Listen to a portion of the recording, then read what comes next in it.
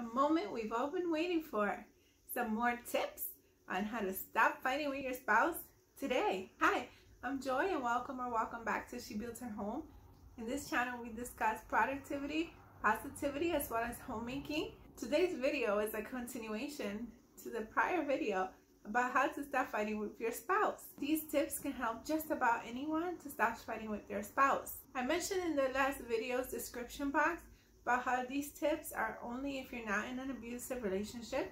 If you're in an abusive relationship, please consult with your church. If you go to one, get to safety as soon as possible. If you need some resources, I'll link them down below. Otherwise, let's jump right in.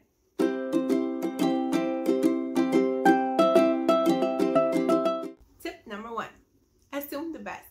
Nobody likes when people think poorly of them. So from now on, we're going to assume the best about our spouse. If there has been some previous trust issues in the past, scratch them all away. I know it's hard. Try to write a letter to yourself or your spouse. Be sure that they are willing to work on this with you. That doesn't excuse them from trying to rebuild the trust each and every day, but on your side. And what we can do is assume the best. Suppose that you have made a mistake in the past, or even if you didn't. You wouldn't like it if somebody assumes the worst of you. Why should we do the same with our spouses? From now on, let's commit to assuming the best. Tip number 2, treat them like a friend. How would you treat your friends? How would you like your friends to treat you? Is that how you're treating your spouse? Let's be sure to treat our spouse like friends, because they are. They should be our very best friend. So if you find yourself doing things that you would never do to your friend, or that you wouldn't like if your friend did it to you, let's stop this behavior, please. It's not fair for them. We wouldn't like it if they did it to us. Let's remember the golden rule. Treat others as you would like to be treated. That is the golden rule, but for me, there's even a platinum rule, and that is to treat others better than how you would like to be treated. Can we commit to doing that today? Friends accept each other as they are. Obviously not if they're doing something wrong.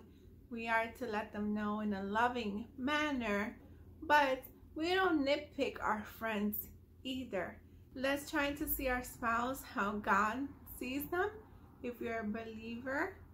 Otherwise, let's try to see them how we wish for people to see us. We wouldn't like for others to be super critical of us. Let's try to be more patient, loving, and understanding about our spouse. Let's treat them like friends, our best friend. They'll really appreciate it, and our marriages will be even better. The next one is find ways to laugh together. You know how it is, those belly laughing moments that none of you can stop laughing, and almost always someone ends up running to the bathroom because they're laughing so hard.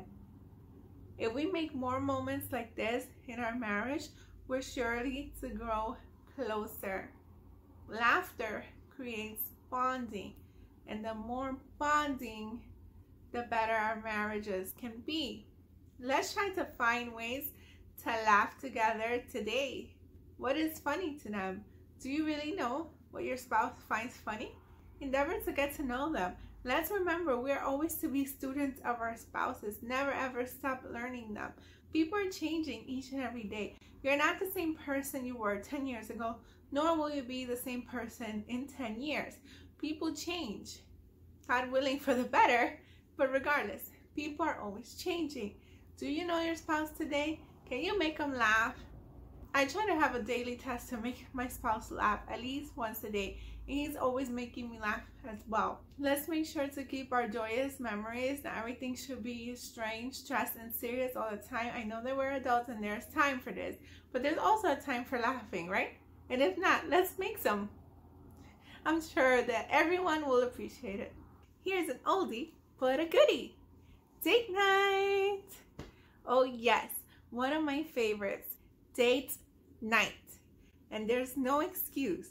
Even if you don't have a penny to your name, please, please, please don't ever go into debt not for date night, even as important as it is. You can have some free or inexpensive dates today. Why don't you text your spouse that, honey, let's go on a date tonight? If they don't really like surprises, they're more of a planner, or if their schedule is crazy, make sure you invite them to a date this weekend. Remember when we were courting, how it used to be? We used to look forward to these date nights. My husband and I have not dropped our date night even during our debt-free journey, and we do not intend to. Make sure you're incorporating date night today, if not as soon as this weekend. Children or no children, money or no money, no excuse. We have 2 under 2, remember? We even had dates at home. Mind you, this was during a global, you know what, and we still made time to date. We had the baby at home. We'd put him down for the night. If you're gonna say that your child doesn't sleep through the night yet, first of all, I have a really good book that can help your child sleep through the night. We tried it for both of our boys. It super works. Try it for yourself. It's like less than $10, or you can get it at the library. And to me, it's worth every penny. I'll link it down below. The newborn ages, your child should be able to sleep at least 2-3 hours, God willing. And if that's the case, bingo, that's your cue. I know we're all tired, want to sleep, but at least once or twice a month, endeavor to make a date with your spouse.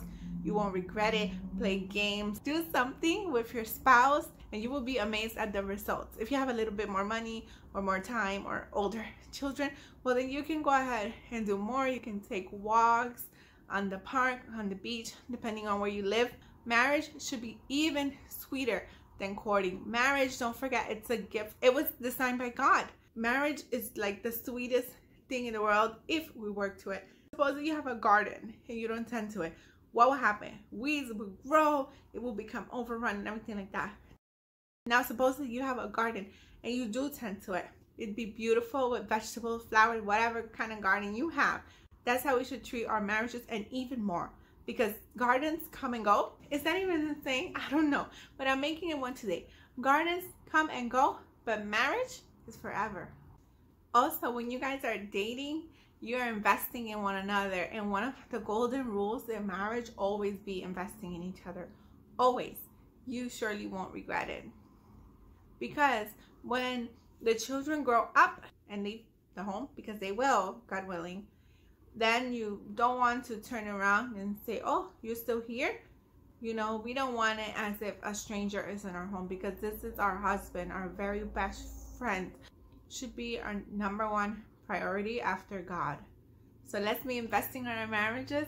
Let's do something fun. Schedule a date night right now. Go ahead, pause the video, text your husband, and plan a date. Oh, the next one your husband is going to love. Notice what they did right.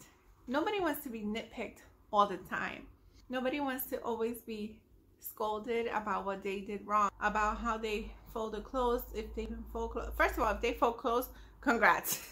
You know, a lot of husbands don't even do that. And focus on what they did right. Okay, so the sock is next to the hamper on the floor and you need it into the hamper. Fine, but is the garbage taken out? If it is, congratulate them on that. Did they pick up groceries? Whatever they did, there's always something right. Even if they put the toilet seat down, am I right? Let's celebrate. Let's say thank you, baby, for doing this, and that. It's always nice to be appreciating the other. So let's be sure to do that. Let's focus on what is right versus nagging them on what is wrong. Well, so there you have it. Those are all the tips on how to stop fighting with your spouse. If you like what you saw, be sure to like, comment, and subscribe. Also, share this video if you know somebody that needs to stop fighting with their spouse. Please click here if you want to see the last video on more tips how to stop fighting with your spouse. Until next time, to God be the glory. Bye.